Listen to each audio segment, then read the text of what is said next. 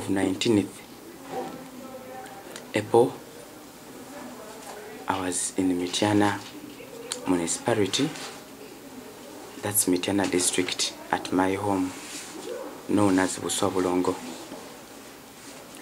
And on that day, I want to let you know that I kept home the whole day. Though previously I'd bought some foodstuffs, and that was rice and sugar. I did that while having it in mind that my people in Mityana municipality, my constituents, are really starving because they kept on coming to my gate, especially mothers and their children, and obviously men, and these people are genuinely starving and they did not have anything to eat at home.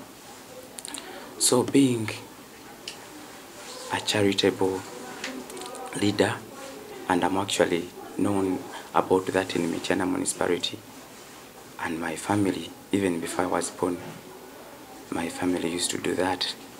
So I thought that it was prudent to really care about my people, but also to put in mind that I have to obey the regulations of public health.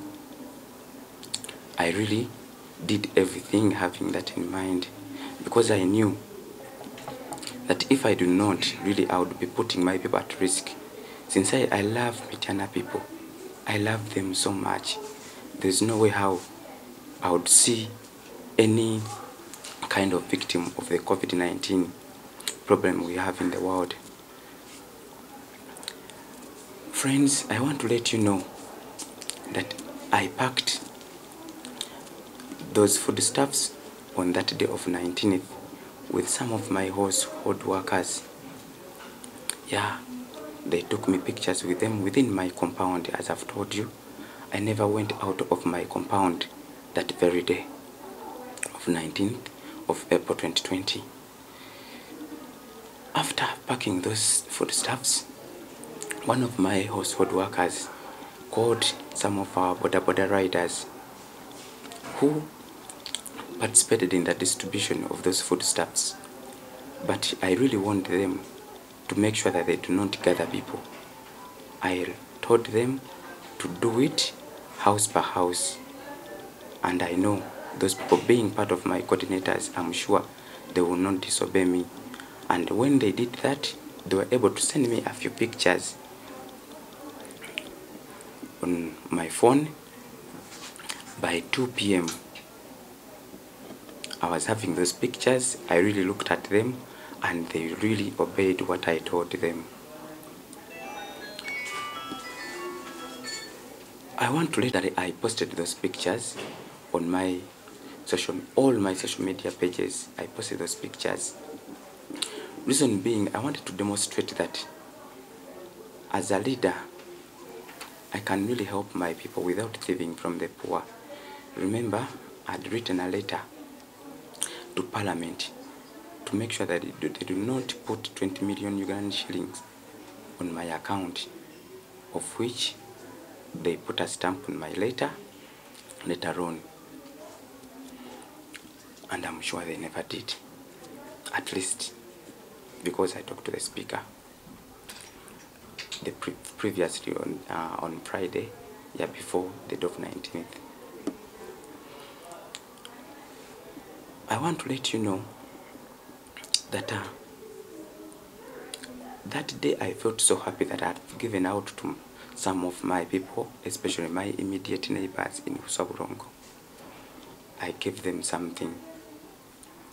I feel so happy whenever I give out, because really I think my family is made for that, because for us we believe in sharing the little we have.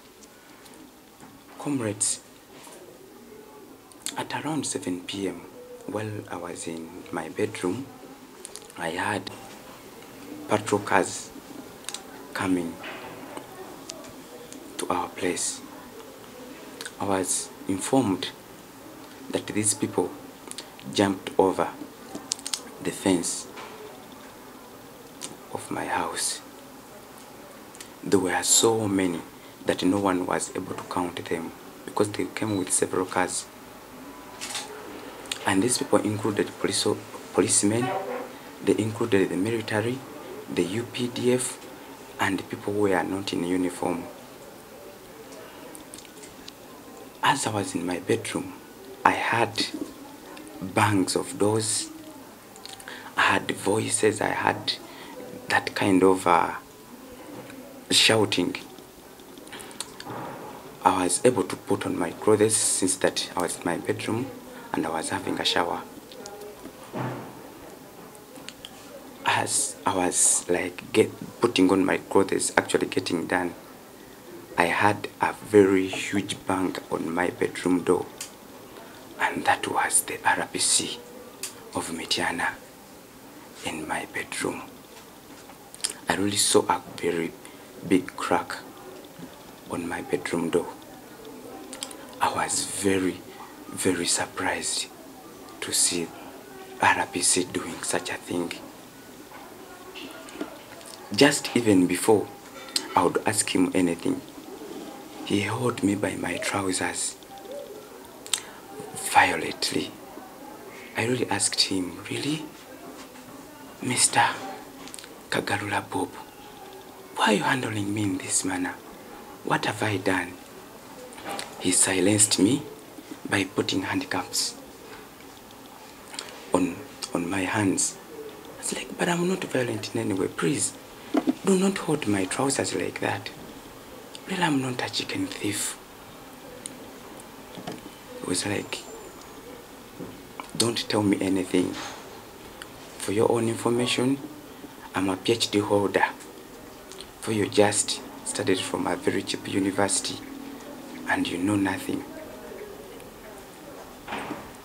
I felt so bad seeing so many soldiers in my house, turning everything of mine in the house upside down. I asked, after seeing the DP still also in the house, because I know him by the names of Alex Muine Mukono, asked him now, do you people have a search warrant to do such a thing in my house while I'm on handcuffs?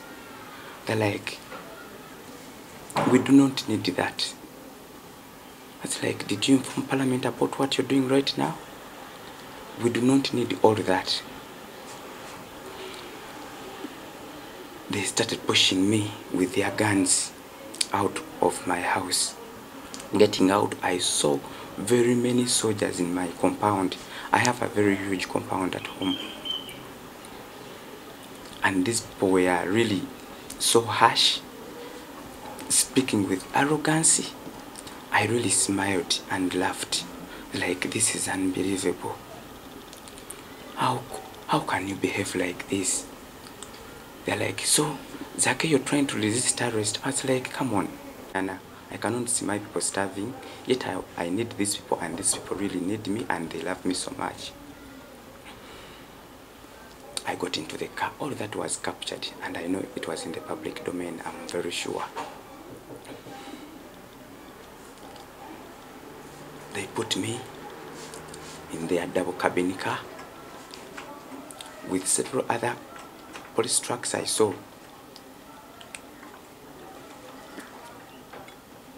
I want to remind you that in my house, I had a tune of 15 million Ugandan shillings, which was taken by those people, informed to me by my wife, that these people, after taking me to police, they came back still and they messed up the whole house. The bed, the bedroom where the money was, the phone, and also the whole of the sitting room. Everything was messed up. And they were telling everyone as they were looking for food. Disappointingly, they didn't find anything. But I'm wondering why they took that money. Reaching at the police station of Mityana, in the compound, well, still with handcuffs on my hands, because I was seated in between the RPC, Bob. The RPC is called Mwine Alex. The RPC is called Kagalula Bob, yes. Then the DPC sat in front, and that is the Bob, that is the Mwine Alex Mukono. So for me, I sat in between another person who was not in uniform, and then the RPC. Before I reached the police station, I remember very well those people telling me, now we have you in our hands, and there is nothing now you can do. We are going to really show you something you've never experienced in my life. Really, I never believed that at first, but later on, I really faced whatever they told me. So, at the police station, they just dragged me out of the car, up to their offices. And that office belonged to the DPC. Reaching that office, as they began with the beatings in the car, that's what they did immediately. Reaching the office of the DPC, Metiana, they kicked me, slapped me, punched me by people who were in uniform, and some of them were not in uniform who were doing that. But all the beatings were initiated by the RPC, Kagadula Bob. And also, he punched me on my mouth, and I started bleeding right away. And also, Mr. Mwine Mukono, he kicked me, and I had to fall down, still while I'm handcuffed in his office. They told me that how can a useless person like you, who cannot even be a class monitor, later a member of parliament, think that you can really fight President Museveni? Comrades, I want to assure you that there was nothing which these officers within their offices talked about distributing foodstuffs. They never talked about that within that office. As I was asking them why all that was done to me, that really was boosting the beatings, the kicks, the punches, the slaps by the different people whom I did not know, but at least I knew those two, the RPC and the DPC. These people bundled me up and put me into their cell of Mitiana police station. Reaching that cell, I realized that the cell was so tiny and dark.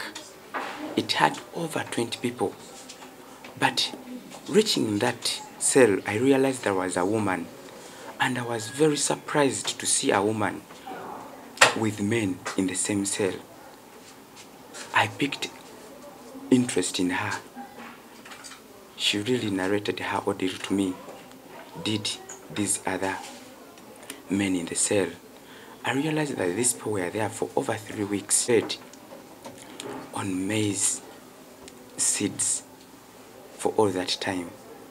These people informed me how most of them were HIV positive, but they were never given medicine, the ARVs.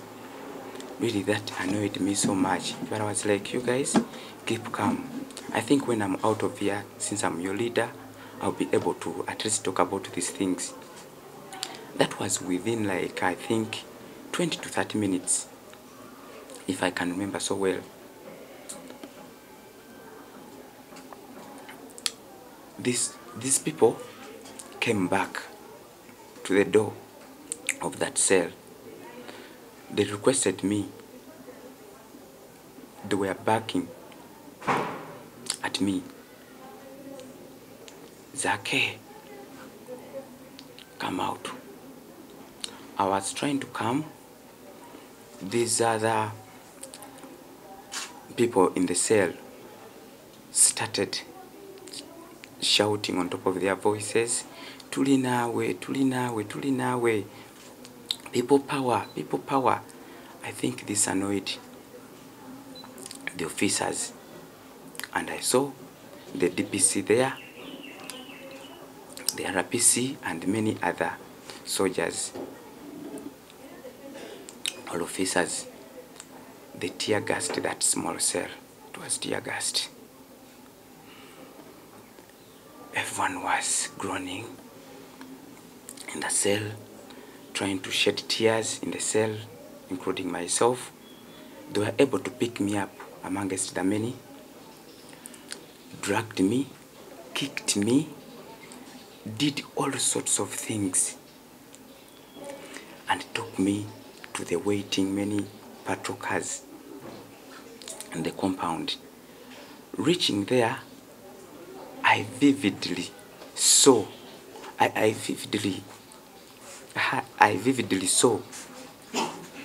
the RPC telling the officers, "Please," and he said that in Runyankole, "Please make sure he does not see." They got some small bottles I was seeing.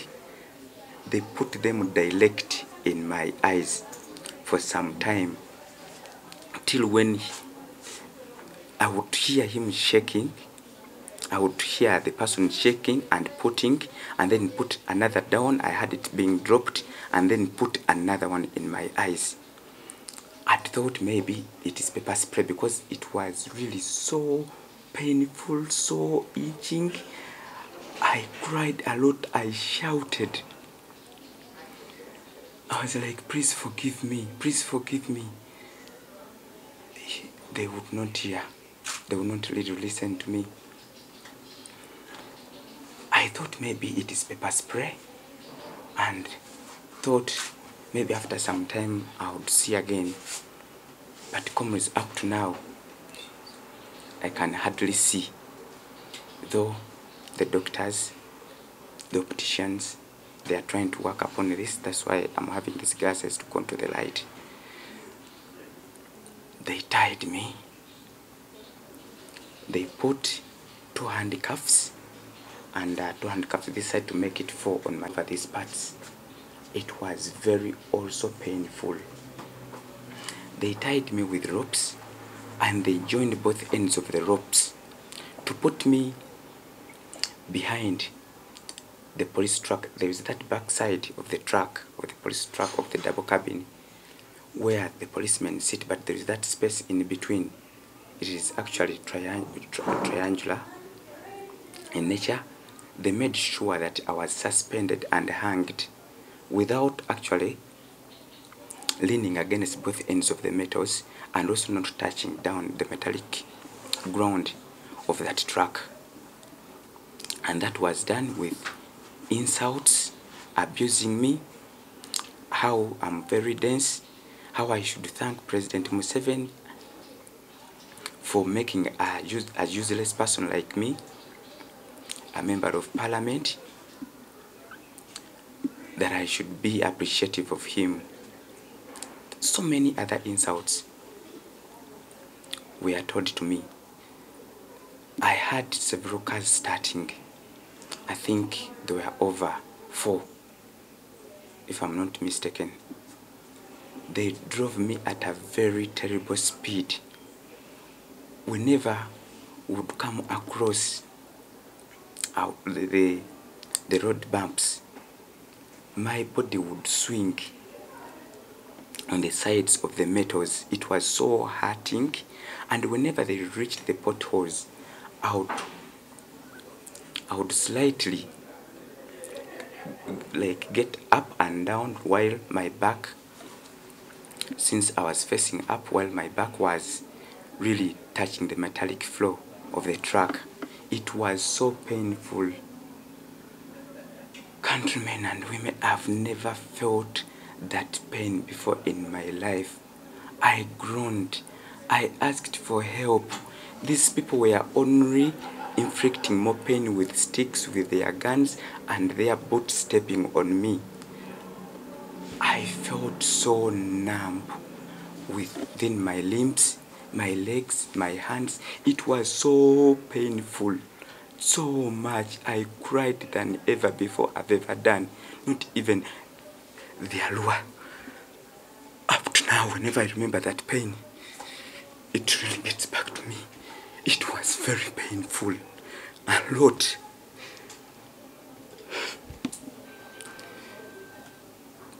They took me for about 2 hours. Reached at the gate which I had. The gates opened so fast. Who is that? One of the officers asked, "It is this dog ZAAKE."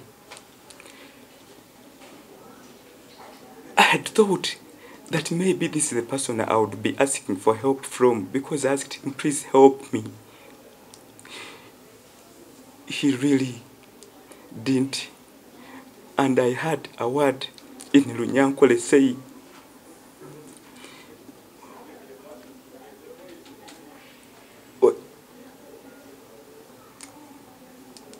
and a word in Lunyankole, something like,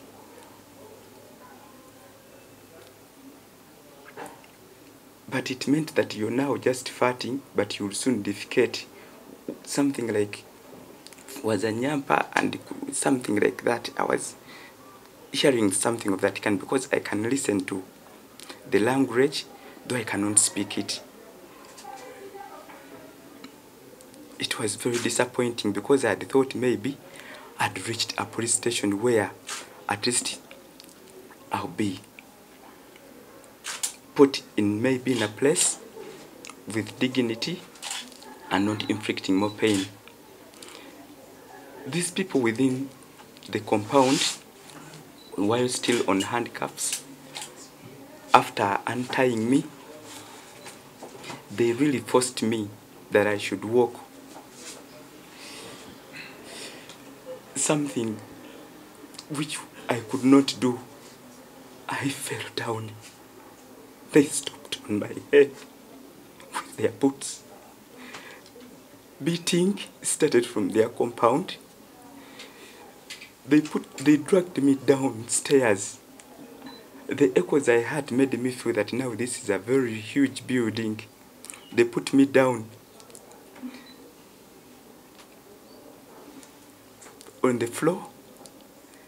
They began caning me so much while on being handy, and a few words were said, like 10% in Luganda, and they were mocking me.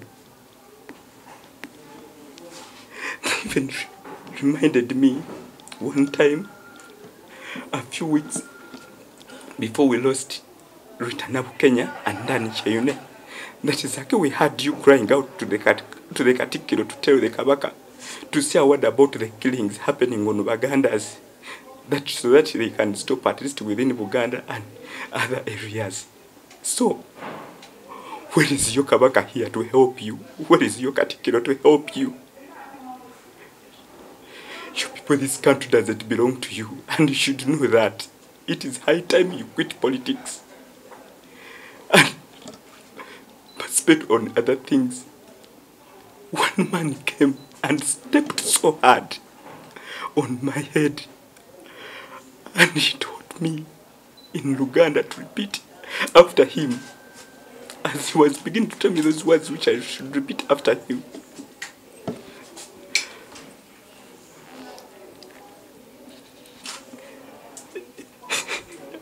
I started hesitating. That caught more kicks on my lower back, the side which still hurts up to now. I want to assure you that I was only fighting for my life. I had to say everything without telling me.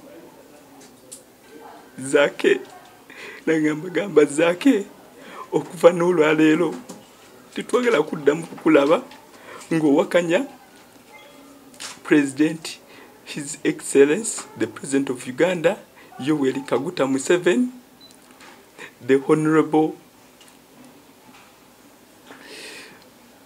They told me never to also talk about and oppose the First Lady, Janet Kataha Museveni, and also their most honorable son, Kane Lugaba, the next president. And those are the words they were telling me to repeat after. ZAAKE, okuva n'olwaleero toddangamu kubanga owakanya president w'eggwanga lino Yoweri Kaguta Museveni, Janet Kataha Museveni, wamu n'owekitiibwa ennyo Kane Lugaba Muhoozi, presidenti addako nga bye bigambo bangamba njogere. Ne bangamba ZAAKE ne tuddamu tukuwulira ng'ogamba nga weerimba nti Honorable Kyagulanyi ye president addako. Togenda kusiibula obulamu bw'ensi eno kubanga kino kitandika butandisi. Tugenda kukulagako kiki tusobola okukola kubanga mmwe Abaganda temuli sobola wadde okufuga Kebe region endala yonna. I want to tell you this has been my fourth time when I'm being tortured. It is my fourth time as a member of parliament being tortured. The first time I had just come to parliament during the Tojikwatako, where I was tortured, you remember very well, where my head was hit. The second time, I remember all those times. Actually, I don't need to repeat all of them, even the one where they tear gassed my house in Mityana, still by the same DPC, Alex Mwene, who participated a lot in my beating. Still,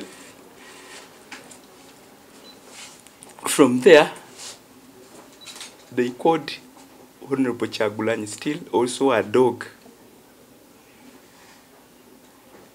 And one of them was mimicking him while speaking in some kind of mocking way. Mulowooza musobola okufuga, mulowooza mulina kye musobola okukola, mulowooza mulina kye musobola okukola. Tugenda kukukolako kubanga teri muntu yenna asobola kubanga yeekalakasa ku lulo.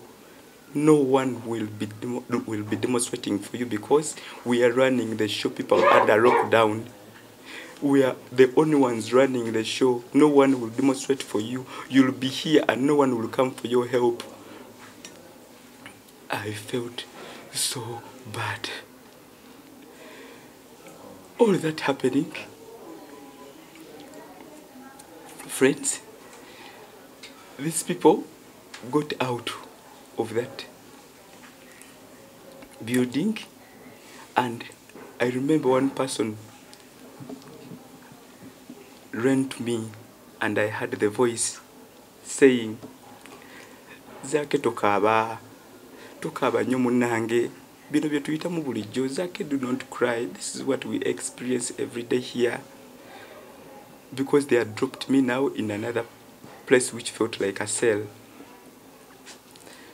ZAAKE tokaba, bino bye tuyitamu bulijjo. N'abalala ne batandika okuba nga bajja gye ndi ne bagamba ZAAKE, this place is called same way,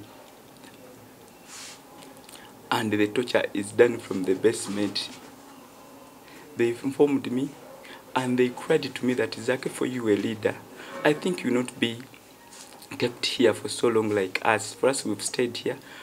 Some of them, they're telling me they were there for months, so many months, and others is for years, well, at that same way torture center.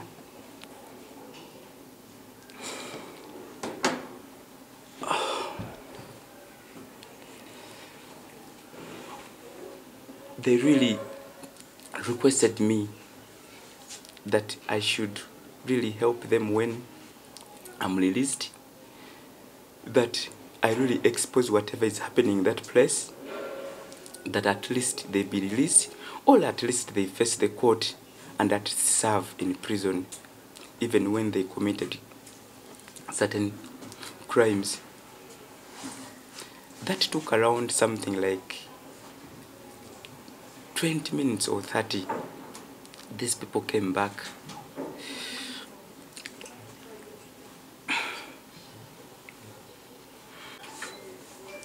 They handcuffed me.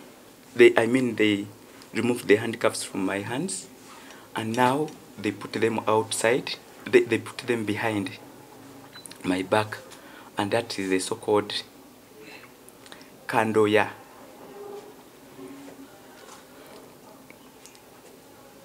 They dragged me out. They put me back to the patrol, but this time I was facing now down. I was facing down, not like the other time when I was coming from Itiana. Well, I was facing up.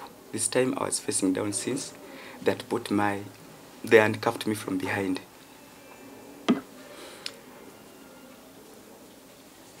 They still suspended me in air, like how they did it from Itiana.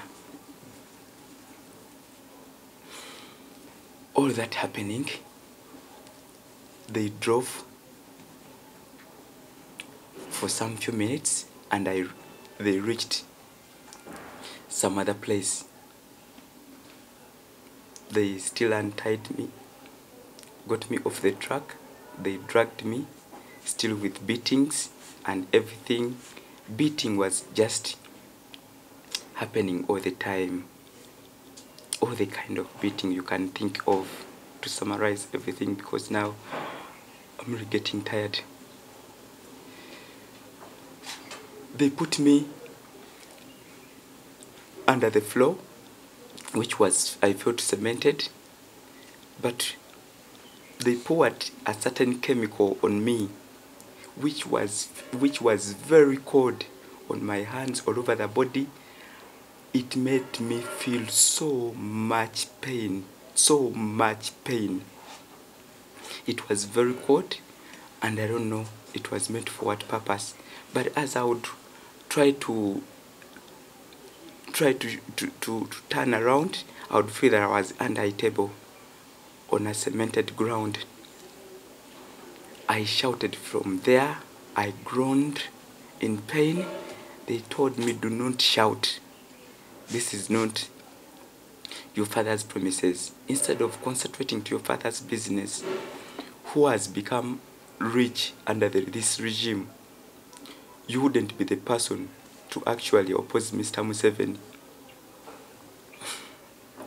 They told me so many insults, friends. I can't remember. I really can remember everything, but I'm getting so tired to tell you each and everything they said. But so many insults and tribal statements, and I want to put it clear that in my whole life, I want to put it on record, I have been one of the people who have been actually talking against tribalism and any kind of sectarianism. And I remember also the Honorable Chagulanyi as our leader institutionally within our ranks. He has always been against that. In the morning, within that other second place, they made me join